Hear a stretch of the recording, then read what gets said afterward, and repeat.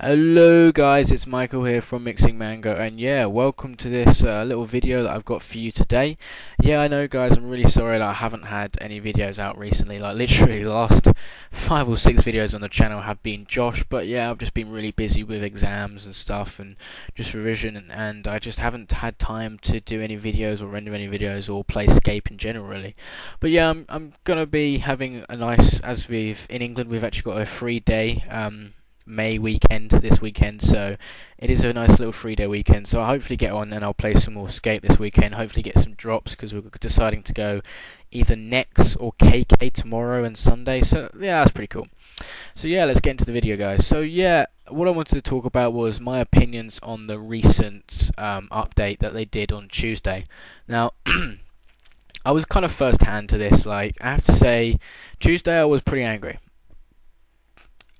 For a number of reasons. So on Tuesday, if you didn't know, they brought out a stats buff. They also brought out a couple of nerfs of some stuff they wanted to nerf, and they also like mixed up so that the combat triangle will be more useful when you're fighting bosses and stuff. And then they also brought out hard mode's GodWars. So yeah, I think I'll talk about hard mode GodWars dungeon first. So yeah, I did not enjoy it. We went for one trip with Josh Duo. We got about 10 kills and then we ran out of food. But the problem with hard mode is it is pretty hard. Like, yeah, it's not like really hard like KK where you can just insta death. But you know, there is a chance of dying, and that is kind of annoying. But the most annoying thing, I think this is the most annoying thing definitely, is the fact that the drops aren't increased. Like, I'm not even joking. 10 kills should at least get me one decent thing. I thought if I'm going to fight a harder boss which I can't camp and I can't solo and I can't duo, I have to go in like teams or something, then surely I should be getting better drops. But no, and I watched a couple of live streams as well and they weren't getting any drops. So my overall review and my just personal feelings is hard mode GodWars was a bit rushed.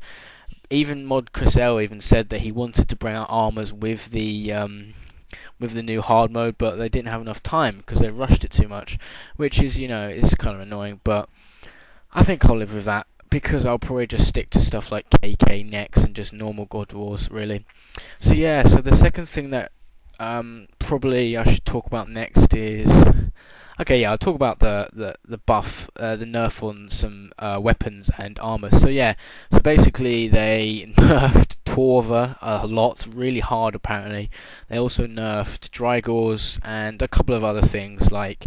So yeah, according to a source which is unidentified, aka Josh, he said apparently that Torva like halved in price because it was basically only a bit better than Bandos, and people were so annoyed that this amazing armor Torva, which should be the second best armor in the game behind Port's armor technically, was not that good. And yeah, people were so annoyed by this. I think I'm not sure what Jagex does. Do they ever test their games? Like, it's kind of crazy how like they don't realize how bad these armors are when they take them out. But yeah, apparently also on the release day, Torax and stuff was actually better than Bandos, which is kind of silly because Bandos is yeah, sorry about that, someone just came into my room. So yeah, what was I saying? Yeah, it's just kind of crazy how they don't test out these new armors and stuff. So the next thing which really annoyed me was the Drygors nerf. So yeah, on the day release, Drygors were useless, literally. C-Maul, the Chaotic Maul, was actually pretty much as good as the Drygors, and plus with all the little abilities you can do with the C-Maul, it probably was even better. But since then, they've taken the accuracy up, or like they say, the increased chance of actually hitting has been increased or something like that. So it's not a proper nerf buff. But yeah, that's pretty cool. Yeah, I like that. I have to say, like, I'm not a huge fan of the idea that Drygors aren't the amazing weapon they used to be. But yeah, it's pretty cool. So yeah, I've got 2 more things I wanted to quickly review. Basically, the first one was the nerf to Penance and Soul Split. These 2 really annoyed me. Who complained about Penance? Honestly, guys, it wasn't that overpowered. You only had it for 1 hour. I thought it was amazing. So, Jagex, don't fix something that's not broken. As for Soul Split, Like, yeah, they nerfed it loads of people are saying, yeah, it's terrible now, but I haven't seen that much of a difference, and to be honest, with the new combat, they've made Bandor so easy. He hardly ever hits his 2Ks and his 1Ks, which is, you know, that's pretty good. It just makes it generally easier, which is, you know, pretty cool and good to solo.